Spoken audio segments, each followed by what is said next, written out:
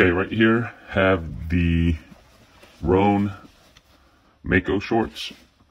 So some of the features: media pocket, hidden zipper, gusseted seams for mobility, 4-way stretch with DWR treatment, and a 7-inch inseam. So this one is designed more for training, so it's not as casual of a short, but it still does work pretty well in either setting. So you have the Rhone stitching right there on the bottom corner of the leg.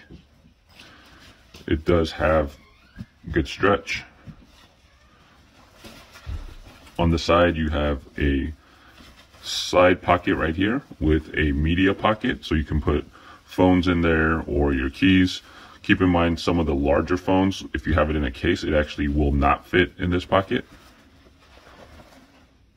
You have your drawstrings, which are actually on the inside rather than the outside, which I prefer.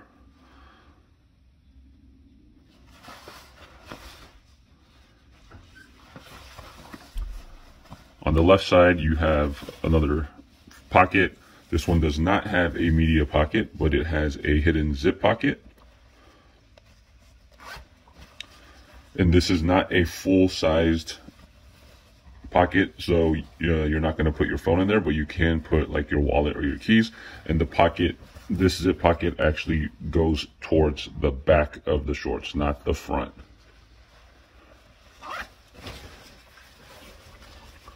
So just really casual looking. You could probably wear it out and people wouldn't know you're wearing like workout shorts, but also pretty expensive because they're $68. Another cheaper option would be these shorts from Target. These are their All in Motion brand, which these are the woven shorts. So this has a zipper pocket on the side, another zipper pocket on the other side. These look a little more workout because of the sides right here. It's not just a flat short. So right here, this is designed for movement, and you have the good 4-way stretch. This one I don't believe has the DWR, and you also have the reflective All in Motion logo right there.